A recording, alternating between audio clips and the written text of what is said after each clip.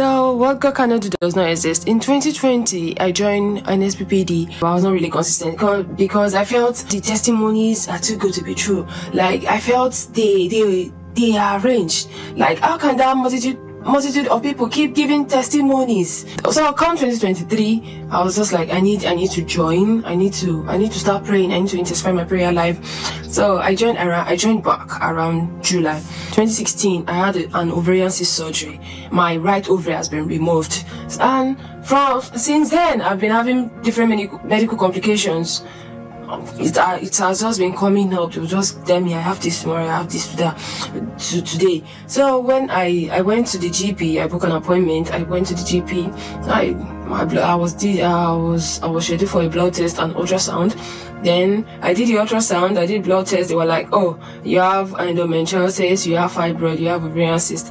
Meanwhile, I have just one ovary left. I panicked. I didn't know what to do. But I kept praying. I believe I am on the altar of fire. Something I used to do is when we are praying and Pastor Terry would say, tear out the negativity, bring that thing out, get ready, bring that thing out that you know you don't want to. You don't want to see again. You want to end. I'll bring out all the test results that I've been doing, all the blood tests, all the ultrasound. Those are my prayer requests. I don't write. Then after praying, Pastor would tell us to tear it off. I tear it off, I step on it, I throw them in the bins.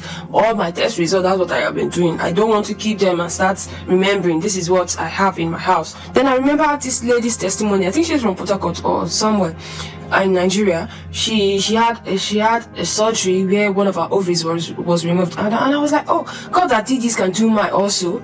Then I kept praying, I kept believing that one day God will put my words in Pastor Jerry's mouth. Pastor Jerry is going to speak about me. Yeah, he has been saying, Pastor Jerry has been saying endometriosis, fibroid, ovarian cyst, but not the way I used to call it. You know, there's a particular way I used to arrange those words when I am on the altar of fire, when I am praying. Like, I used to call it like, okay, I used to call it fibroid, endometriosis, and ovarian cyst. That's the way I used to arrange it.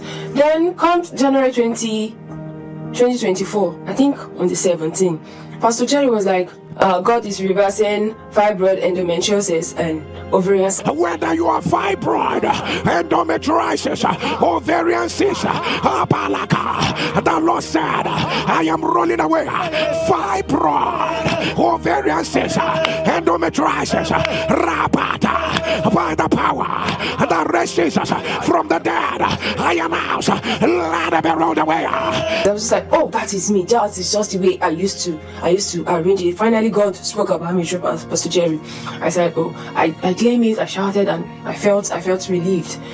Then I was scheduled for an ultrasound. I didn't even know I've been scheduled. I was called from the GP that I have an ultrasound. Then I couldn't go because I was at work. So I had to reschedule for another day. Then the following day I went for the ultrasound, and the sonographer was like, oh, you have to take enough water. You have to take enough water. It is meant to be a transvaginal, but it's a guy, and he can't do it for me. So he's going to do it the normal way. I said, okay, that's fine. So I took enough water. Immediately I got there, I was like, oh, what happened? You're fine. I can see your ovaries. Pastor Jerry, ovaries, me, ovaries,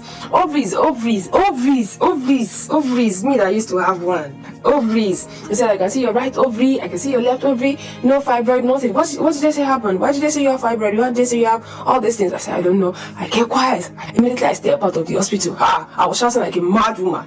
Pastor Jerry, I want to thank you, everyone. What God can do does not exist.